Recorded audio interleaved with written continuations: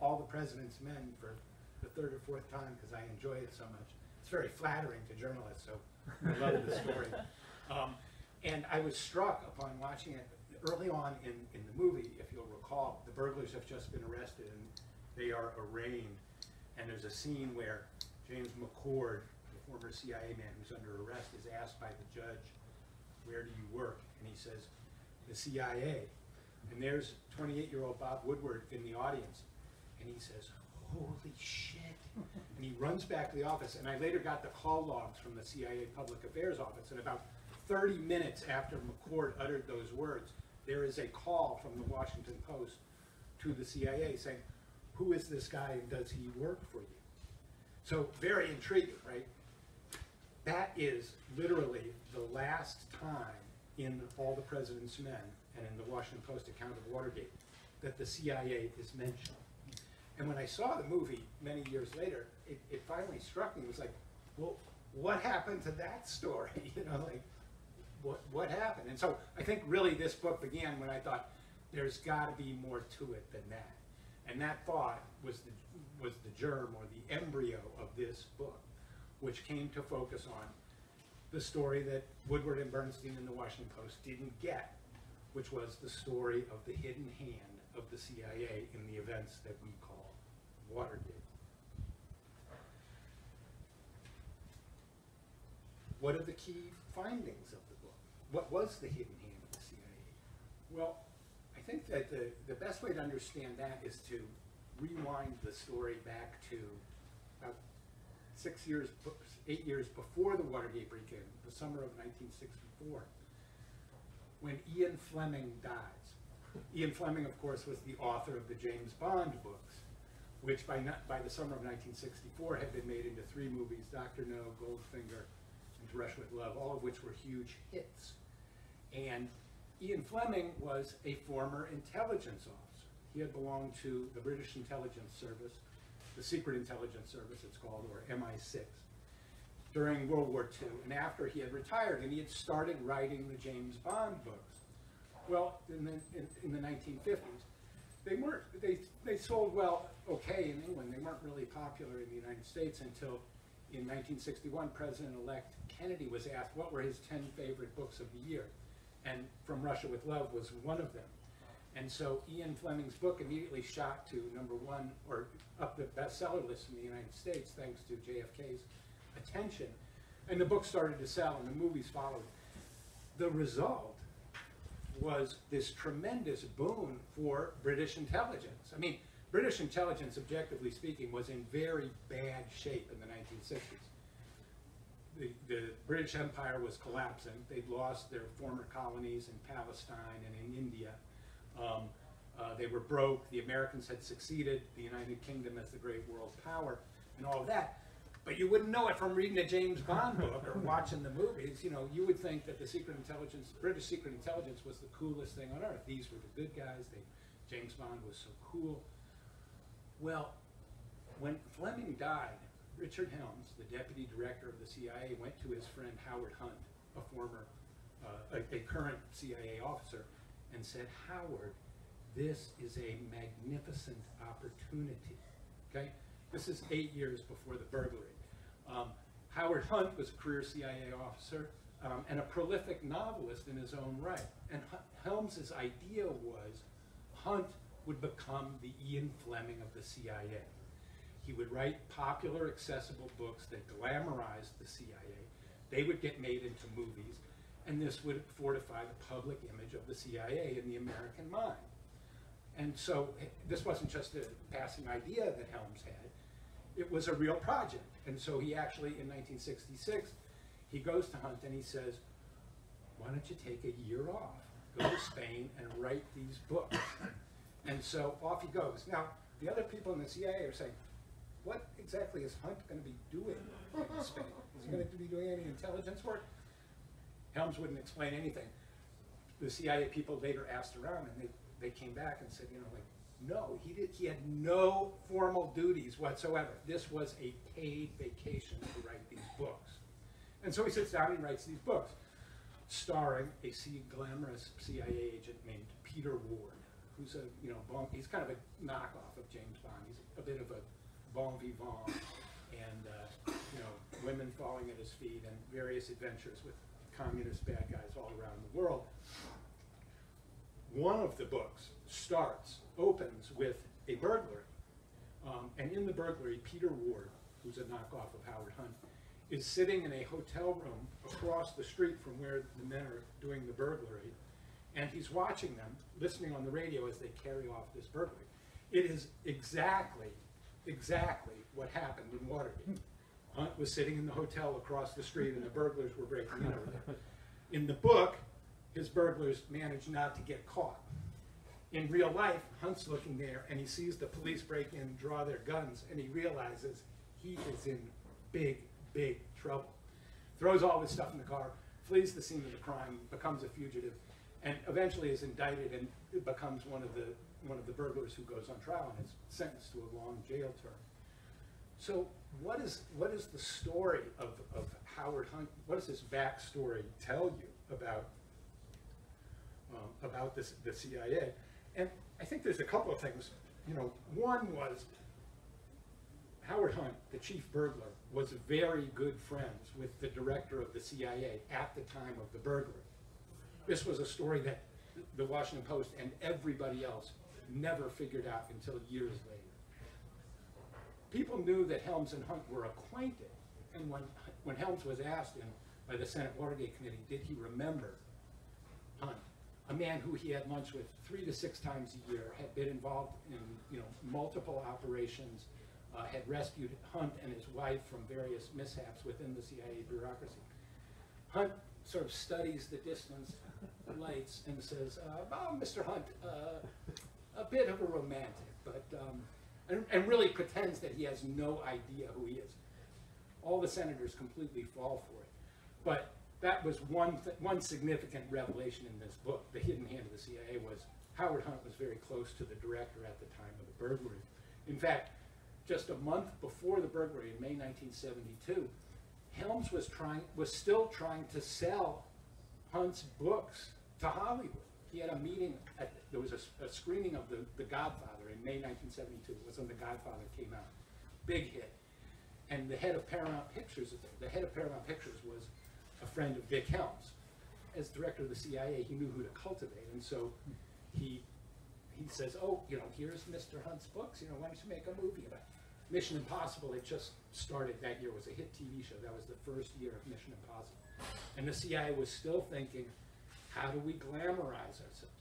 So 6 years after he sends Hunt on this sabbatical to write the Peter Ward books, of which Hunt wrote 5, Helms is still pushing the books on Hollywood.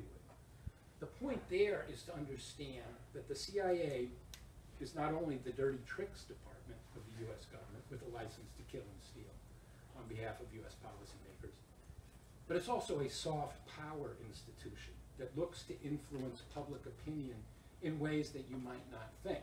You would say, why would the CIA care about some stupid movie? Why would the CIA care? Because it would glamorize the institution and protect it from public criticism. And Dick Helms, as a real canny spymaster, that was part of his agenda, as well as running secret operations and assassinations and all of that. So the story, part of the story is the CIA is a soft power institution. I think that there's also, it illuminates the perennial principle or truth that art imitates life, which imitates art. The hero of the Peter Ward books was Peter Ward, and his boss was a man named Avery Thorne, the deputy director of the CIA. Avery Thorne is a dead ringer for Dick Helms.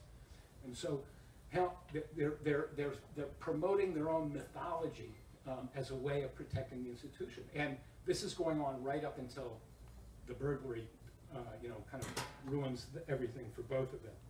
But the important part of that is that this book looks at the Watergate affair not as it's traditionally looked at, which is a chapter in the presidency of Richard Nixon.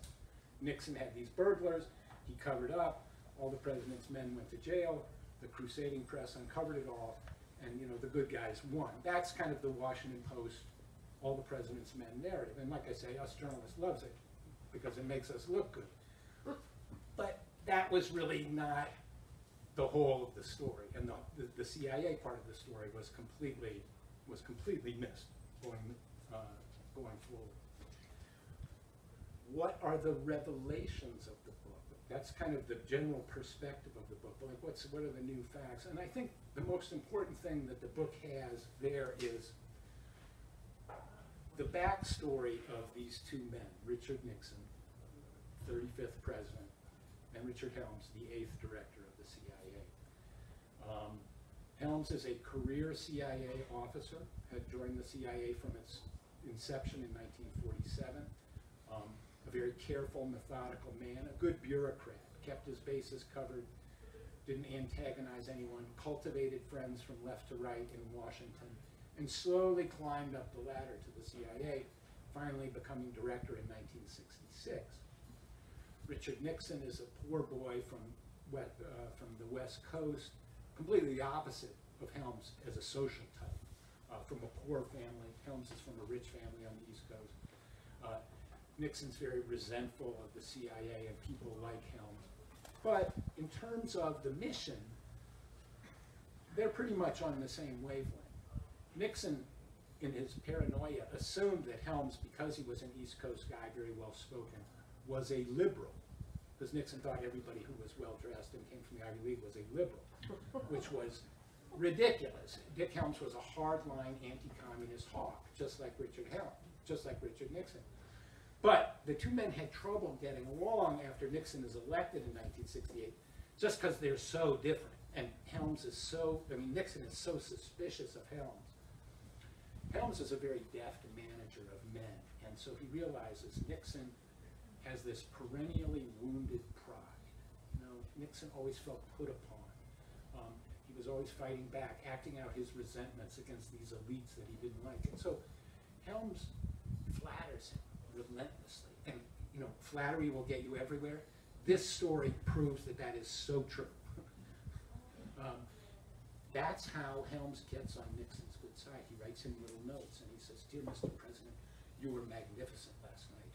Your statesmanship is unparalleled in the history of mankind." That kind of thing. It was very shameless. And it worked, because other times you could hear Nixon on the Watergate tape saying, let's fire this guy Helms. What is the CIA anyway? One time he says, 40,000 people sitting out there in Langley reading newspapers. They're useless. But Helms keeps Nixon on his side, and he keeps his job. One part of that, as you study the relationship, is they had a lot of secrets on each other. And Howard Baker, in the middle of Howard Baker was the senator from Tennessee. He was the co-chairman of the Senate Watergate Committee. And they asked him one time, they asked Baker about Nixon and Helms. And Baker said, Nixon and Helms have so much on each other, neither of them can even breathe.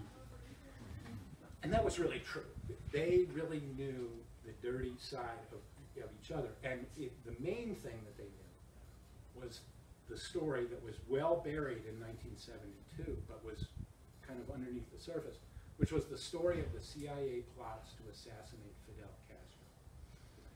Castro had come to power in Cuba in 1959 as a leftist, but not a communist, and there was a lot of disagreement in the United States about how to respond. He had overthrown a pro-American government. He had abolished racial segregation in Cuba, which was quite shocking to the South, which was still the Jim Crow South.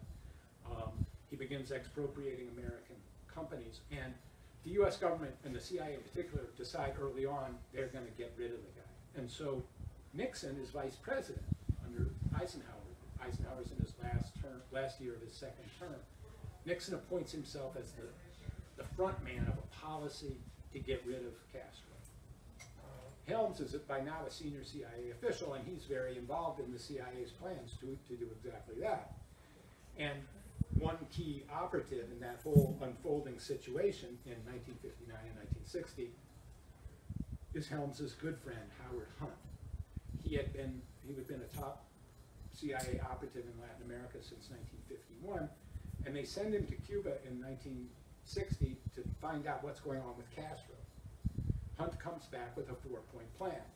The first point in the plan is assassinate Fidel Castro. And so these are recommendations that the CIA and the National Security Council are considering in 1959 and 1960.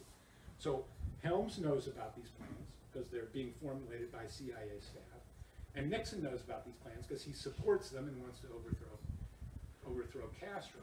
So the CIA then proceeds to launch a series of operations to do exactly that, to assassinate Castro. Hunt is involved in one of them, which is broken up. Eventually, the CIA investigates itself and identifies there were 6 different plots to kill Castro between 1960 and 1963. And Hunt was involved in the first one, and Helms was involved, and Helms ran the last one. So, and Nixon certainly knew about the first couple of them, because Hunt was working closely with his man on the National Security Council. Anyway, this story of how the CIA had plotted to kill Castro was completely unknown until 1967, when Drew Pearson, the syndicated columnist, got wind of it. In one of the plots, the CIA had hired 2 mafia figures and paid them $150,000 to arrange the assassination of Castro. And they said that the mafia bosses, Sam Giancana and Johnny Rosselli, said they would poison Castro. And so the CIA, the wizards of the CIA's Technical Services Division, came up with these poison pills. They gave them to the mafia guys, who delivered them to Havana, and it never came to anything. It was a kind of a half-assed plot. But anyway, the CIA was highly invested in this in 1960-61. In 1967, those same mafia bosses were in trouble with the law, and they turned around and blackmailed the CIA. This is how they did it. They went to Drew Pearson, this well-known syndicated columnist, and they told him the story. They said, well, it was Rosselli's lawyer who told the story. And he said these guys were hired by the CIA to assassinate Castro. And they added this little twist on the story, which was that they said Castro had figured out that there was a plot and had turned around and orchestrated the assassination of President Kennedy in return. So when Drew Pearson ran this story, and Drew Pearson was one of the most popular syndicated columnists in the country. His column appeared in like 1,000 papers. So if Drew Pearson said something, people in Washington had to respond, and this was a sensation. Bobby Kennedy immediately went to Dick Helms and said, what's going on here? And Johnson calls in Helms and says, please explain. And so Helms investigates himself, as a CIA lawyer investigates himself. He gets a big report on all of these plots, and he gives it to Johnson, warts and all. And he says, this is what we were doing. And Johnson's impressed that Helms doesn't deny it or anything. He says, no, here's exactly what we did, and we're not embarrassed or anything about it. This is what we did. And so that was the first time that the mafia blackmailed the CIA, and it worked. The CIA said, don't touch these guys, the 2 mafia figures. We don't want them talking about this anymore. 4 years later, in 1971, the mafia bosses, Johnny Rosselli's under investigation again, and they play the blackmail card again. They go to Jack Anderson, who worked with Drew Pearson and was also an investigative reporter, very popular, and they tell him the whole story with even more accurate details. And that was January 1971. There is real panic in the White House about, what are we going to do? And so they call in Johnny Rosselli's lawyer, and they say, look, we don't want Mr. Rosselli talking to a grand jury about this. He was scheduled to go before a grand jury on something else in Los Angeles, and he was threatening to talk about it in the grand jury, where it would immediately leak. He would know that, and the CIA would be terribly embarrassed. So Nixon knows this, and he has his Justice Department talk to Rosselli's lawyer, and they set up this deal, and they say, Mr. Rosselli, you don't have to talk to the grand jury. Just talk to our prosecutors here in Washington and tell them your story, and please don't mention your service to the U.S. government back in 1961.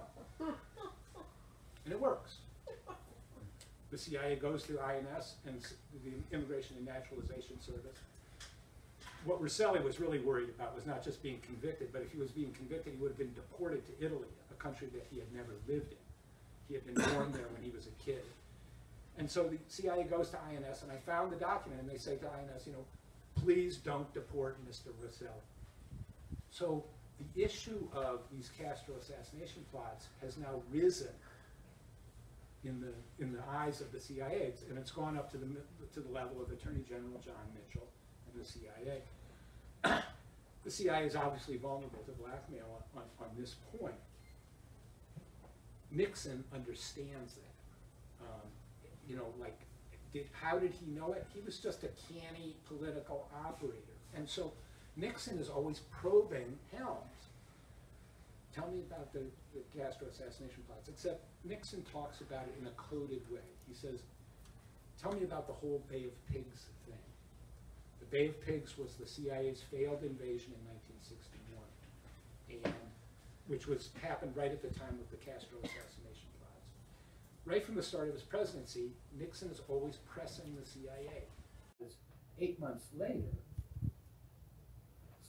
in June 1972, after the arrest of the Watergate burglars, both Helms and Nixon are in a panic, right? 5 of the 7 burglars worked for the CIA. One of them was his good friend, Howard Hunt. Another was James McCord, who was a senior officer in what's called the Office of Security.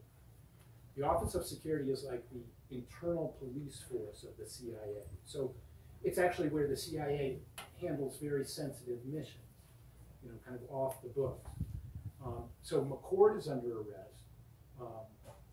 Hunt is on the lam. Frank Sturgis, Bernard Barker, and Rolando Martinez are longtime CIA assets, all of them associated with the Bay of Pigs operation. And so Helms and Nixon are very upset and trying to figure out what are we going to do, how can we, you know, obfuscate or obscure our links to all of these men. And Nixon goes to his chief of staff, Bob Haldeman, and he says, look, time to call in Helms.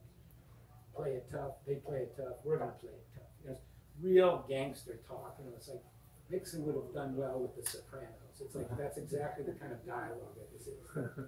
You know, and he says to Haldeman, he says, look, here's how you play. You get Helms in here, and you tell him that if he lets this investigation of burglars go through, it's going to blow the whole Bay of Pigs thing. Now, Helms remembers the meeting from 8 months before, right? Helms only had a couple of individual meetings with Nixon in the Oval Office the whole time they were in government together. So it was a big deal when Nixon raised the who shot John angle with Helms. Helms remembers it 8 months later, and hey, it's blackmail time again. Now Nixon's blackmailing Helms, like, get with the program or else you're gonna get exposed around JFK, like the ultimate third rail for the CIA to be implicated in JFK's assassination. And this isn't coming from some conspiracy theorist, this is coming from his boss, the president. So when Haldeman delivers the word to Helms in a very tense meeting in a very tiny room, Helms explodes. This is a very composed, gentlemanly man, never known to lose his composure. He was very angry when Nixon threatens to blackmail him in this way. And he goes up and says, this doesn't have a damn thing to do with the Bay of Pigs. Helms would later deny that he ever raised his voice, which is not very credible because the other 3 people in the room said he was shouting. But it was a very, very sensitive issue. And so that's when Howard Baker talks about all the secrets that Helms and Nixon had on each other. It was the combination of the Castro assassination plots and their possible relation to Kennedy's assassination. That was a very sensitive issue between the 2 men. And the fact that Nixon played that card on Helms in his moment of need showed just how, you know, he thought that this was going to be a real, you know, something that would really give him leverage over Helms. And it does. Helms goes along. And that day, after that meeting, he sends his deputy over to talk to Patrick Gray, the acting director of the FBI. J. Edgar Hoover had just died a month before. So Gray was the brand new director of the FBI, and Helms and Nixon figured he's not J. Edgar Hoover, they can push him around. And so they go there, and Helms's deputy, the deputy director of the CIA, tells Gray, you better taper off the investigation.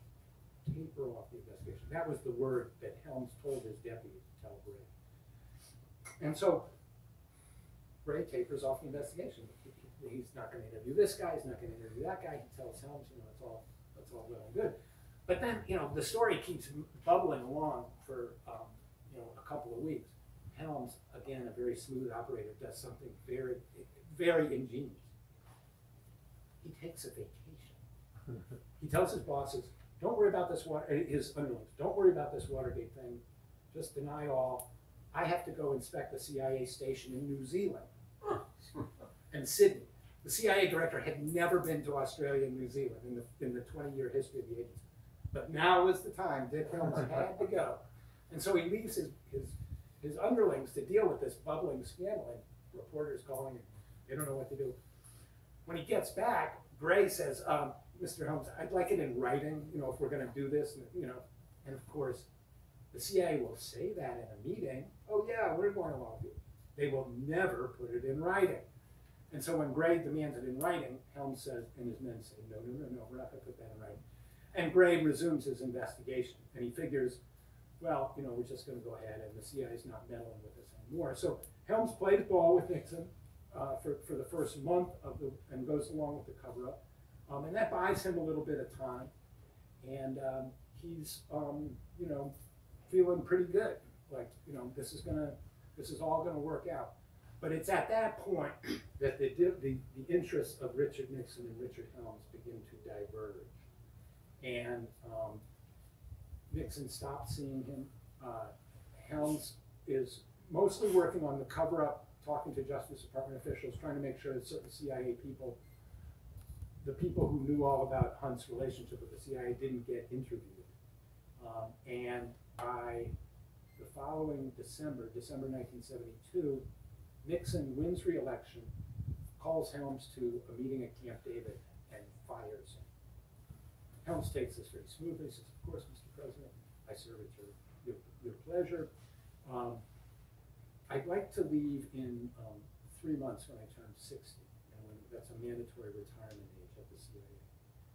And Nixon says, sure, Dick, you can have whatever you want. A promise which he immediately breaks. And appoints a new CIA director in January, and Helms moves on. Now, in the meeting with Helms and Nixon, and this goes to the blackmail thing, there was one person sitting in the meeting, John Ehrlich, the guy who had been going out on the fool's errand of getting the Bay of Pigs report. Ehrlichman always said that what happened in that meeting was blackmail, and that Helms had blackmailed Nixon. He didn't write this in a book. He wrote it in a novel about Watergate, but that was clearly what he thought. He thought that Helms had blackmailed Nixon into giving him help. At the end of the meeting, Nixon agreed to give Helms an ambassadorship, to name him to be ambassador to Iran, which was kind of like, so Helms wasn't fired, didn't look like he had anything to do with Watergate. It was a very good transition for Helms. He was very proud of himself for orchestrating that. Ehrlichman thought it was blackmail, and Helms was always very sensitive about the question. 20 years later, in the 1990s, Oliver Stone makes his movie about Richard Nixon, called Nixon.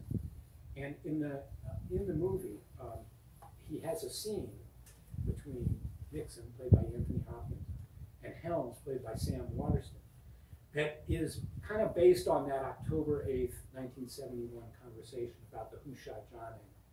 And in the movie, it's kind of clear in a very cryptic way that the implication is that Helms was blackmailing Nixon.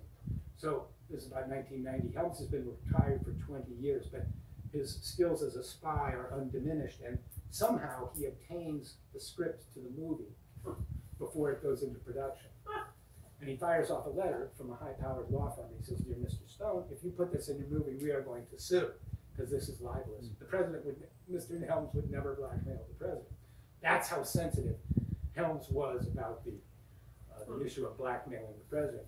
So I talked to Stone. Stone showed me the letter from Helms, and I talked to him about it. He said, that scene doesn't appear in the movie. He said, I cut it, but only for reasons of length. I wasn't concerned about the loss of development. I talked to a friend of Stubbs later. He said, that is absolutely the reason. It was because of the threat of litigation. But he did include it in the director's cut of Nixon, which if you get the long version, it's in there, and Helms never sued. And it's a very good scene because it does say something about the relationship of the two men. And it really speaks to that, what Howard Baker said was just how much these two men had on each other and how they dealt with each other. So, and I think that kind of leads to the last big theme of the book, which is, the hidden hand of the CIA. I mean, it was very real. It was a live issue between Helms and Nixon. And it was utterly unknown. And it really shaped the scandal in a lot of key ways. This tense interaction between the men around issues that law enforcement didn't know anything about, Congress didn't know anything about, the press didn't know anything about, but they were really determinative or decisive in how the scandal unfolded. So that's really kind of another point of the book, is just, that is something that we could not see at all at the time. And Watergate was kind of that's when I kind of started paying attention to politics. I started understanding and reading the Tribune and reading Newsweek and trying to figure out what was going on and all that. And, intense coverage, hundreds of reporters, TV, investigated by Congress. And they really, the Senate Watergate Committee and Howard Baker got a little piece of the story, which didn't even make it into the final report of the Watergate Committee. But that was all. That was all. This story really didn't come out. People started writing some books in the 80s that began to get pieces of it, but it really didn't come out at all at the time. And so, people say, well, could that happen today? And I got to say, it sure could. It sure could. And the bigger point is that the CIA is a big, powerful institution in Washington with enduring interests. Presidents come and go, and the CIA is still there. And so, ironically, as I say in the conclusion to the book, Watergate, while very damaging to the CIA because of the involvement of Hunt and McCord and all the investigations, and which eventually even reached Helms himself, and the CIA takes a real hit. The Senate investigates in 1975. Congress creates the structure we still have now, the House and Senate Intelligence Committees. So these committees now review all of CIA covert operations. Back in Helms's day, Helms went to one person, the chairman of the Senate Armed Services Committee, and he said, here's our budget for next year. And the chairman of the Senate Armed Services Committee said, thank you very much, Mr. Helms. And Helms would say, do you want to know anything about what we do? And the chairman would say, no, I don't want to know anything about what we do. And that was the end of it. The CIA had a blank check from Congress. After 1975, after all the investigations, that ended. The House and Senate Intelligence Committee had access to CIA operations, had oversight. Congress created the Foreign Intelligence Surveillance Courts, which would review CIA applications to spy on Americans, that sort of thing. So a whole new regulatory regime is put on the CIA after Watergate. But that, by diffusing responsibility for CIA operations, it actually protected the CIA. And so, this oversight committee, this structure didn't prevent the Iran-Contra scandal, where CIA officials conspired with the Reagan White House to bypass Congress. It didn't prevent the creation of the torture regime after 9/11. It didn't catch the intelligence failures around Iraq, weapons of mass destruction. And so the CIA has emerged, 50 years after Watergate, really in the Washington constellation of power institutions. The CIA's position is almost as strong as it was in 1972. And that's another lesson of Watergate, is that while this transformed American politics, it actually did not transform the constellation of power in Washington. So I think I'll stop there and take any questions you have. Anything you remember about Watergate?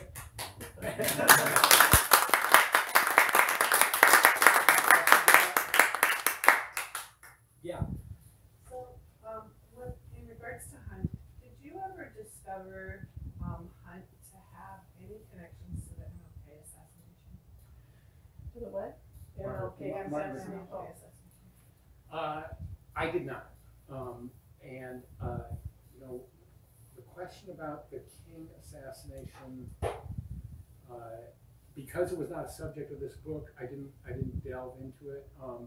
You know, in 1967, J. Edgar Hoover, the director of the FBI, said in a memo to his underlings about the COINTEL program, the counterintelligence program they called it, which was a program Hoover had started in 1958 or 1959 to harass people who he considered subversives. You know, Martin Luther King, the Ban the Bomb people, Southern Christian Leadership Conference, Socialist Workers Party, anybody he didn't like.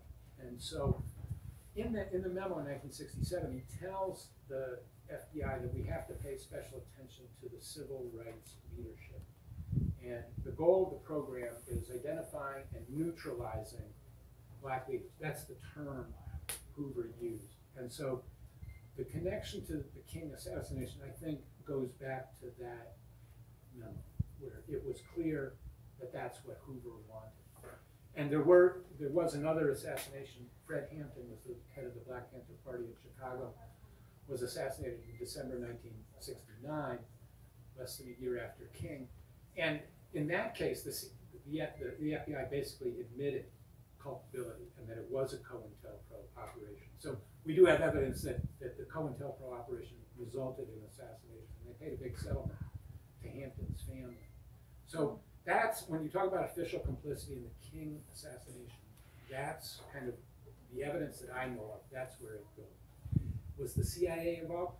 You know, the guy who was convicted, James Earl Ray, had an uncanny ability to travel, you know, cross borders, obtain passports.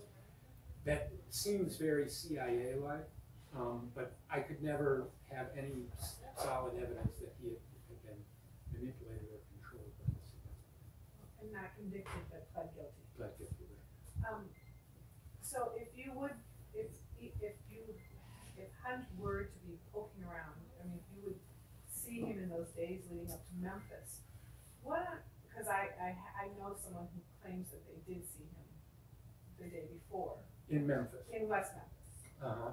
Which is another question I had. Did you ever run across hearing about an airport in West Memphis that the CIA was using in covert operations? I never heard about that. So if you would see Hunt in those days leading up to King's, what on earth would Hunt? I mean, Hunt had his hand in like every single major thing. What would they be using Hunt for in MLK? Just to speculate, what would they be using Hunt for? I mean, since I don't know that he was there, I mean, it's very difficult for me to say. In 1968, Hunt was running covert operations for the European division. So he was working in headquarters. That was nominally his assignment at that time.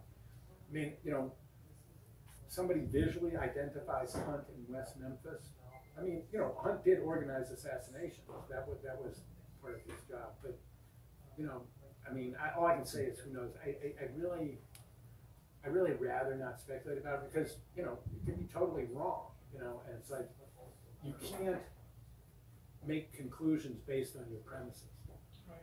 You know, and so I'm not going to make any conclusions based on a premise that Hunt was involved or present. Yeah. It's been almost 60 years since the assassination of Kennedy, and the Warren Commission has said Oswald had done it.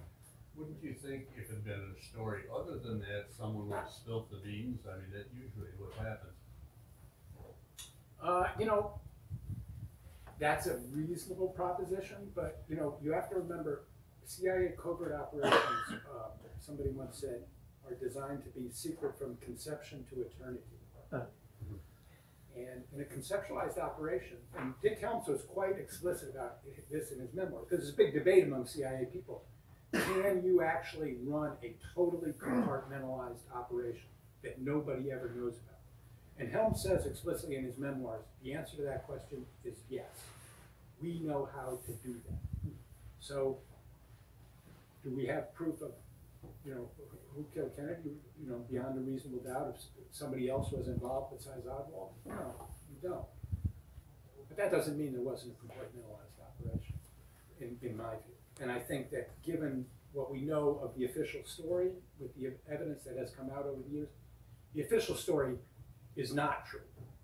I mean, it can't be true forensically, you know, for a bunch of reasons, very specific factual reasons. So the official story isn't true, and we don't have a better explanation. And that's kind of where we are after 60 years. I would say one other thing about that. You say, well, wouldn't we know after 50 years? If you had asked American historians in 1964, the year the Warren Commission came out, if you'd asked them, did Thomas Jefferson have a relationship with the woman that he owned, Sally Hemings? 99% of American historians would have said, that's nonsense. There's no truth to that woman, none whatsoever. If you ask American historians today, 99% would say, absolutely, it is true. So the expert opinion, the conventional wisdom of the experts, can be totally transformed in the course of 60 years. And I think that is what's going to happen with Kennedy's assassination. In the fullness of time. It's not going to happen next week or next year. But in the fullness of time, I think it will become understood that President Kennedy was killed by his enemies. He wasn't killed by one man alone. And I think Nixon understood that too. That's why he went after Helms, because he had leverage. He had something that he could really stick him with and make him move, make him respond. And it did work. So that's where I would leave it as far as JFK's assassination. I think that's about the most you can say, or the most I'm willing to say. Thank you. Yeah. Who are your favorite spy novelists or W. Reed novels? Unlike Dick Helms, you know, Dick Helms was a better spy than literary critic. He thought Hunt's books were great. And he hated John le Carré. And I thought Hunt's books were crap, like everybody else in Hollywood. And I think John le Carré's books are great. I mean, they're the most realistic depiction of intelligence work and the milieu of the intelligence milieu of secret intelligence. Secret intelligence is a profession unto itself. And le Carré really captures that. He's not the only one, you know, and he's British intelligence, of course, which is, you know, a different culture and institution than the CIA. But The Good Shepherd was a movie directed by Robert De Niro in about 2007. It's a very good, you know, and I've talked to people at the CIA, very true to life depiction of the early years of the CIA. So yeah, I like John le Carré, Graham Greene. His spy novels, I think, are very good. I'd say those are probably my favorites. Yes. How involved do you think the CIA is now with the current status of, for example, we can't find the texts. We don't know where they are from the 5th and the 6th. The Secret Service and the CIA are how are they? I wouldn't. I mean, we're so sorry. I wouldn't tax the CIA with the sins of the Secret Service. They are different institutions. Oh, dang. And we have two of them. and in 1995, when they were seeking all the government's JFK records, they went to the CIA, to the Secret Service, and they said, you know, we want to see all your records from 1963. And the Secret Service immediately destroyed like tons of records, tons of JFK records. This is in 1992. So this is what the Secret Service does, is the way that they protect their power is they don't alienate presidents, right? They want every president to know that everything that we do for you is secret. And so that was true in JFK's time, and that's true in Trump's time, you know? And they don't care whether, you know, well, you know, Trump's in trouble or people want to know this or that. The credo of the CIA is we do not tell, you know, we don't tell tales on our presidents. And so Secret Service. Secret Service, yeah. And it doesn't, you know, and they don't care. And they will destroy records to do that. Now, where does the CIA stand in the whole, you know, where we are now? Well, one is, I mean, look at, you know, the CIA and Trump had a very hostile relationship, at least rhetorically. Practically, policy-wise, Trump pretty much gave the CIA everything they wanted. But, you know, he felt it was politically useful for him to attack, and they felt it was politically useful for them to counterattack. You know, the second impeachment is driven by a whistleblower from the CIA.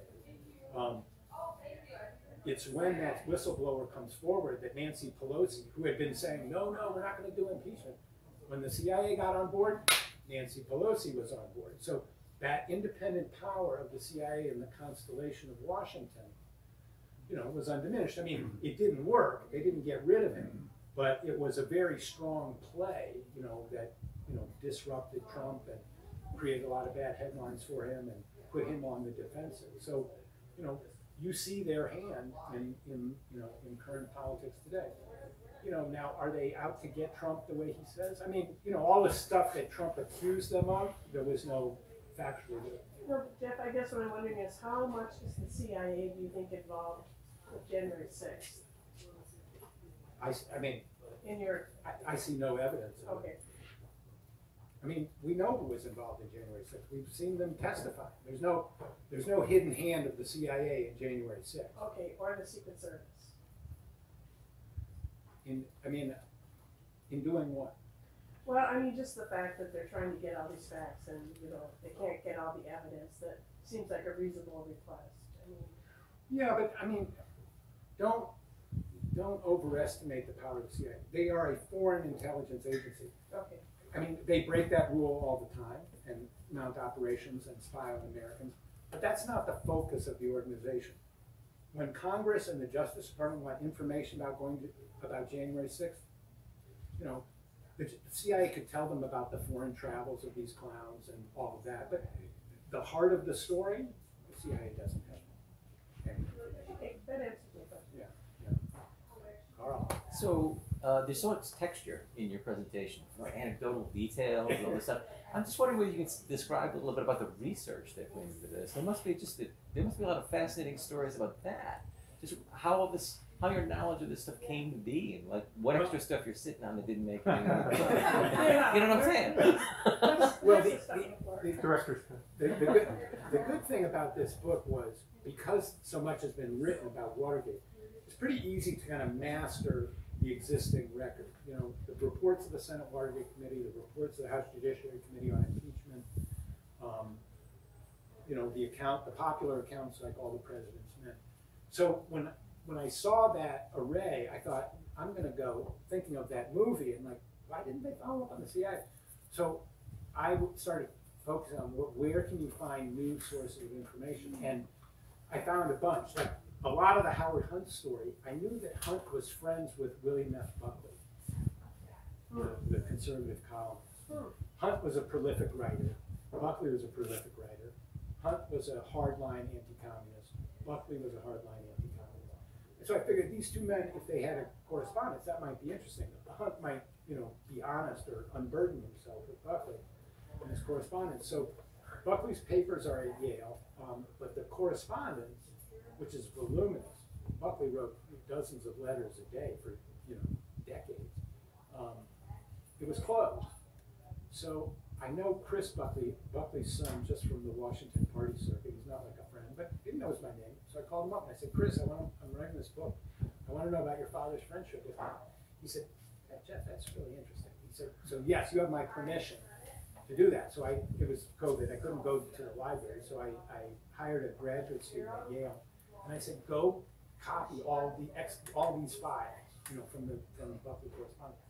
That's where most of the story that I told about Howard Hunt and the James Bond and all that, it was in that correspondence. So that was just like figuring out where was there like a cool source of information that nobody had touched before. Another one I just saw mentioned in a book. Earl Silbert was the first Justice Department prosecutor of the Watergate burglars. When the case was first being prosecuted, they put Earl Silbert in charge. And he was a career Justice Department attorney. He kept a diary for the first year of Watergate.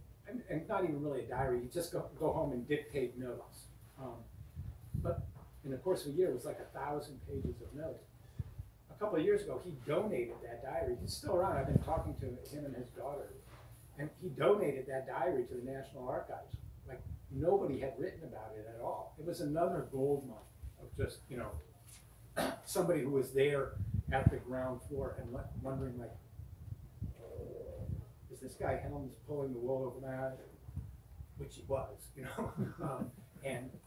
But you had that authentic, in-person voice. So that was like that's the kind of source that really makes the book come alive. So when you talk about, like, where does that detail come from? It comes from looking for, like, there's some source that nobody else has tapped before. And then others, you know, like the story of the Who Shot Jobing, you know, that tape has been around for a long time. Watergate historians have mentioned it. I mean, Oliver Stone and his screenwriters surely knew about it, but nobody had really, like, gone back and, like, what was that conversation all about? And it's really, I mean, you could almost do like a whole movie about that one conversation because it's so Byzantine and Machiavellian, but a very original, you know, piece of material. So that's what I look for to make this book come alive. You got to find things like that, you know, to make it jump off the page and be vivid. Yeah. As far as the press, immediately after the Watergate break-in, losing the thread about the CIA. Can you just talk a little bit more about that? Was that just the way it is? It's hard to do reporting, or was the CIA using special efforts to clamp down on anything? No, absolutely. Yeah. The Helms and the CIA spun it very cleverly. So the burglars are arrested, and the CIA puts out a statement that says, these men are former employees with whom we've had no contact since their retirement. Okay? You know, that was complete nonsense. Helms had been touting Hunt, you know, a month before the break-in.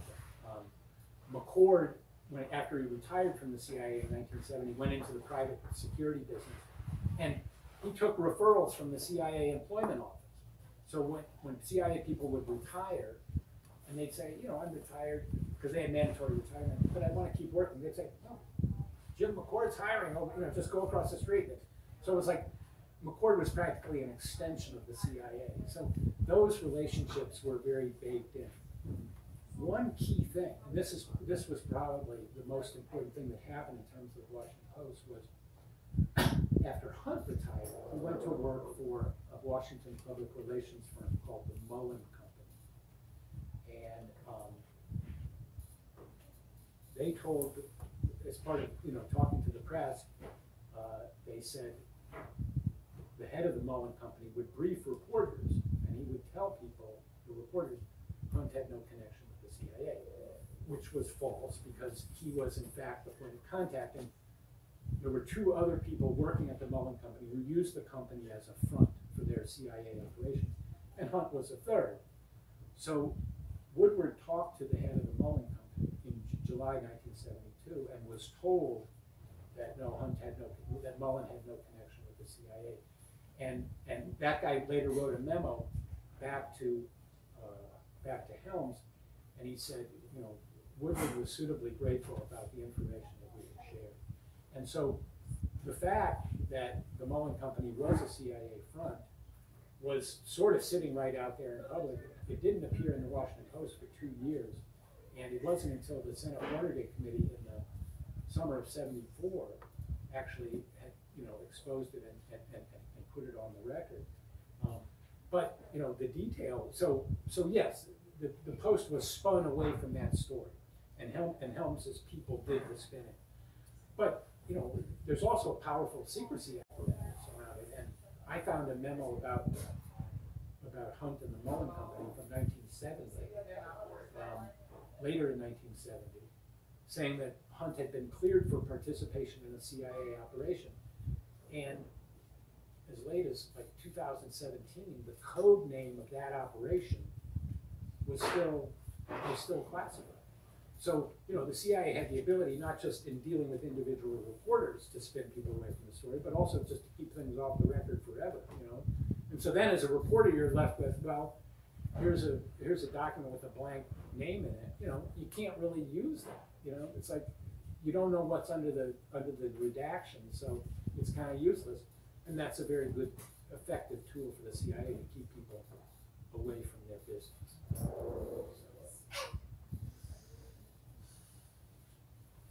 Anything else? Yeah. Good. Just a great summary. I know you researched, you wrote, you reflected. I just don't know how you tell the story so well. It's just awesome. Well, you know, this is a plug for my other books. Let me work that in. Well, I still got a chance. No, all of my books, Our Man in Mexico is about Win Scott, the head of the CIA in Mexico in the 1960s. The Ghost is about Jim Angleton, head of counterintelligence from 1954 to 1974. And Scorpion's Dance is about Dick Helms, deputy director and director of the CIA. So those three men all were in the Office of Strategic Services, the precursor to the CIA during World War II. They were all friends, and they all rose in the ranks of the CIA. So having written 3 books about it, that's why I can talk so fluently about it, because they actually are all sort of about the same milieu. So are you ready to take on Tucker Carlson? Never again, right? So, yeah. One more. This is off the point a little bit, but what type of staffing would the Post be doing on this January 6th thing? I mean, how many people or? Oh, dozens. Probably now, probably two dozen reporters working on different aspects of it. You know, because there'll be different.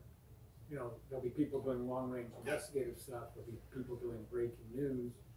There'll be, you know, it's such a big story. You've got the Georgia case now. You've got all these new witnesses. You've got the Justice Department story. Are they going to indict Helms? So it's a hydra at this point.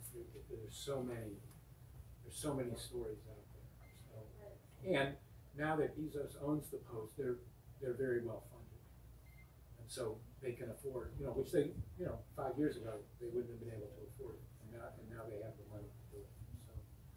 So, you know, and I think they're doing a great job, but really, you know, Congress is doing a great job in terms of uncovering the story that we didn't know.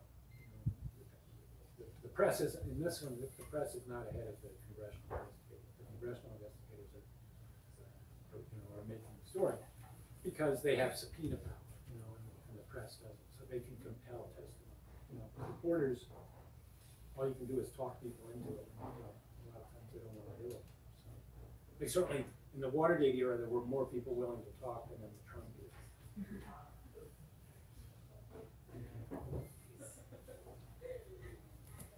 Okay? Thank you all for coming.